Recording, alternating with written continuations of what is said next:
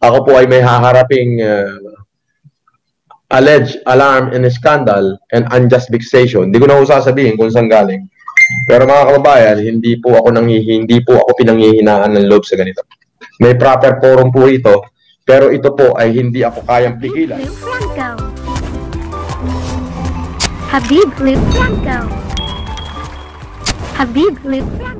Naniniwala si Pangulong Rodrigo Duterte na hindi sapat ang nakalaang 275 billion pesos sa 2 buwan para matulungan ang mga mamamayan na naapektuhan ng enhanced community quarantine. Sisiguraduhin niya na mabibigyan ng tulong ang mga pinakamahihirap na mamamayan o yung mga poorest of the poor. Tiniyak din ng Pangulo ang kooperasyon ng publiko sa gitna po ng pagharap sa hamon ng krisis ng COVID-19. Ngayon tayo kailangan ng mamamayan, ngayon tayo kailangan ng republika, ngayon tayo kailangan ng gobyerno. Alam niyo po yan? Kailangan tayo ng ating gobyerno. Ngayon, kung gagawin nyo, sa kabila ho nitong nangyayari, nakita naman ho natin, ang government ay immobilized because lockdown po talaga. Wala pong income na papasok sa kanila. Inubos na nga ho nila lahat, halos yata ng pera na mahigit 200 bilyon o kulang-kulang 300 bilyon para ipamahagi. Babatikusin nyo pa yung gobyerno. Aba naman, ika nga, kung hindi ka parte ng solusyon, huwag ka nalang parte ng ikasisira. Di ba? Ganun yun. O yung iba, wala nang ginawa, kundi bumatikos na bumatikos, batikos to, batikos dito, batikos to, batikos dito. Inuubos ho nila yung kanilang oras sa pambabatikos. Batikos sila ng batikos sa gobyerno. Ang problema ho, ano ba ang naiambag nyo sa gobyerno? Pero alam nyo po, medyo nalulungkot po ako, katulad po nito, ako po ay may haharaping alleged alarm and scandal and unjust vexation. Hindi ko na po sasabihin kung saan galing. Pero mga kababayan, hindi po ako pinanghihinaan ng loob sa ganito. May proper forum po ito, pero ito po ay hindi ako kayang pigilan sa paggawa ng mabuti sa ating mamamayan. Hindi po ito magiging hadlang sa akin. Ito po'y personal ko, na kaya ako po inaabot ang ganito dahil doon sa aking pagbablog. At yun nga po, marami po ako nasaling na mga medyo malalaking pamilya. Wag po kayong mag-alala kung ano pong mangyari sa aking kapalaran sa mga harapin. Magiging updated po ako sa inyo. I-update ko po kayong lahat. Nga po pala, uulitin ko, wag na po kayong makipagtalo doon sa aking mga basher. May appropriate place and appropriate time po para sa kanila. Okay po? Kung ano yung kanilang ibinabato, sa korte po kami magtatalo-talo. At doon po sa korte, dapat kailangan kompleto. Kumbaga, andyan ang ebidensya, andyan ang testigo, andyan ang witness, andyan lahat. So, yun po. Kung ako raw ay may kaso, kailangan andyan yung complainant. Okay? So, mag-complain po sila. Okay? At ako po ihaharap kung ano man yung binabato nila. Pero sa katunayan po, mga kapatid, yung mga bali-balita na ako ay nagtatago ay wala akong katotohanan. Doon ako umuwi sa Green Meadow, natutulog, at sa umaga naman po nandito ako sa opisina. Yan po ang katotohanan dyan. Hindi po ako nagtatago, alam po nila bot address ko. Okay po? Anytime, welcome sila. Ayun po. Sir Francis, saludo ako sa iyo. Kaibigan ko, alam kong marami ka nang natulungan. In fact, we were able to have an optical mission. Sa totoo lang, matagal ko na pong kaibigan yan si Sir Francis. Marami na rin pong naibigay na tulong dito sa Tercera Distrito. Nagkaroon na rin po kami ng optical mission para sa mga babayan nating dito sa Tercera Distrito. Kaya alam ko po that he is a reliable man. Kanyan po tumulong ang isang Francis Leo Marcos. Mga kababayan, magandang hapon po. Tong video kong i-upload para lang to kay Sir Leo Francis Marcos. Sir Leo, nayabangan ako sa inyo nung sinasabi nyo naghahamon kayo na magsunugan ng pera kesa mauubos na mga ngipin namin tsaka buto namin bago mo maubos yung pera mo. Unfair yan sa aming mga mayayaman din. O sige, gagrant ko yung challenge mo Mag-ubusan tayo ng magsunugan tayo ng pera ngayon. At titiyakin ko, agnas ka na, abo ka na. Hindi mo pa rin mauubos pera ko. Sir Francis, pera sa yabangan. Sige, game. Ganun ba? Sige, ubusan tayo. Challenge tayo ha, sunugin natin sabay-sabay. Ayan. Ayan. Sir Francis, ha? Ito pa, Sir Francis. Saan yan? Yan.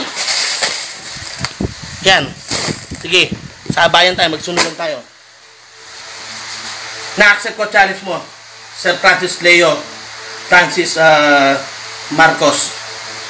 Pero hindi, sir. Biro lang. Ayun. Kapanalig nyo ako sa adhikain nyo at kasama nyo ako sa inyong mga misyon. Kaya accept ko challenge nyo, sir. Tutulong tayo sa iba. Salute, sir! Mr. Francis Marcos, I am Mayor Teddy Tumang, Municipal Mayor of Mexico, Pampanga. I personally accept your challenge of helping our constituents during this COVID-19 pandemic. Just at my town, Mexico, Pampanga, for every amount you give, I will double it out of my own pocket. I will double whatever you will give. Just help us.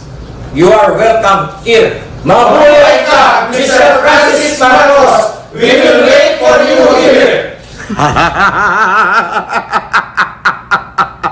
Narinig niyo po mga kaibigan, yung mayabang na mayor ng Mexico, Pampanga, pasensya na kayo, ganito ko salita. Sabi niya, whatever I give, he will double it from his own pocket. Ibig sabihin po, matigas tong mayor na to, may ibubuga to. Ganun niya rin kamahal yung kanyang mga kababayan. Pero ayoko na hong umiyak. At ako'y natapos na dyan sa lintik na pag-iyak na yan. Okay, i-share nyo ito para malaman ng mga lahat ng mayor yung kagitingan nitong mayor na to. Okay? Sabi niya, whatever amount I give, he will double it out of his own pocket just to help his kababayan, the victim of COVID-19 pandemic.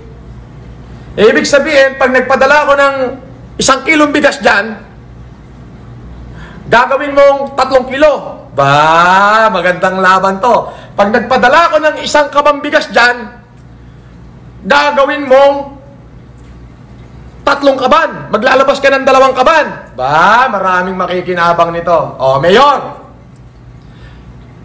hindi po ako magsasalita. Medyo kasi ano na po ngayon holiday na.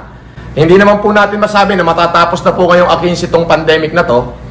Talaga pong mahirap. Kung sa ganitong kayabangan at paraan lang po ang aking kakayanin para makatulong sa ating republika at sa ating mga kababayan.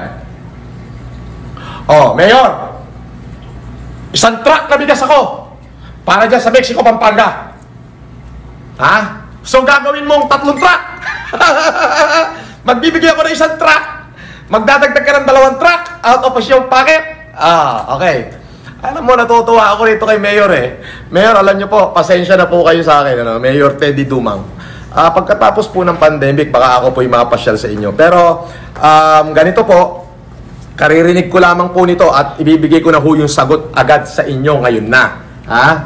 Okay. Kaya karirinig ko lamang po ng inyong video. Para po doon sa mga bagong nanonood, pitin ho natin yung sinabi ni Mayor Teddy Dumang. Ulitin ho natin. Mr. Francis Marcos, I am Mayor Teddy Tumang, Municipal Mayor of Mexico, Pampanga. I personally accept your challenge of helping our constituents during this COVID-19 pandemic. Just at my town, Mexico, Pampanga, for every amount you give, I will double it out of my own pocket. I will double whatever you will give. Just help us. You are welcome here. Mabuhay ka, Mr. Francis Marcos! We will wait for you here! So yun po, ang sabi niya, whether you will give or whether not, itutuloy niya yung pagbibigay Si Mayor Teddy Dumang. Mayor, ako po kasi ay napakarami na pong napagkumitan. Luzon, Visayas, Mindanao din po. Ako ay nagkukumit. Pero dahil alam ko po ang sitwasyon ng ating bayan at ako po ay nag-iisa lamang, kaya kailangan ko rin ng mga taong katulad nyo. Mabuhay po ang mga taga-Mexico, Pampanga dahil po meron kayong mayor na Teddy Dumang na talagang hinamon pa yung challenge ko. Ako naman po bilang isang ordinaryong mamamayang Pilipino at tanging hangad ko lamang po ay makatulong sa ating mga kababayan. Ganun na rin po dyan sa ating makatulong ng konti sa ating republika sa pamamagitan ng ika nga ay maitawid natin yung ating mga kababayan talagang wala na hong makain at nagugutom. Ito po ay malaking tulong para sa ating lipunan, sa ating gobyerno. Ayan po, Mayor. Si Mayor po, hindi ko po nakitang nagreklamo yan. Ha? Hindi po yan nagreklamo. Bagkus, hinamon na lang niya ako. Tamang-tama, umabot ka pa. Oh, Mayor Teddy Dumang, wag mo lang ako madaliin. Eto pa nga ako, hintayin mo lang. Kasi po, wala na hong truck na bibiyahe. Huling truck na ho yung paparating. Na ang dating pa ho ay Webes. Yun ho ay para sa Maynila. Okay po. At yung ibang karga po ng isang truck ay para dito sa mga kalapit barangay dito po sa aming malapit. Ako po yung napapalibutan ng 4 na bayan Marikina, Pasig, Quezon City at saka Metro Manila. Makati po ay ako'y napapalibutan po dito sa aking kinatatayuan. Mayor Teddy Dumang, nagkukumit ako sa iyo ng isang truck na bigas. Okay. Habib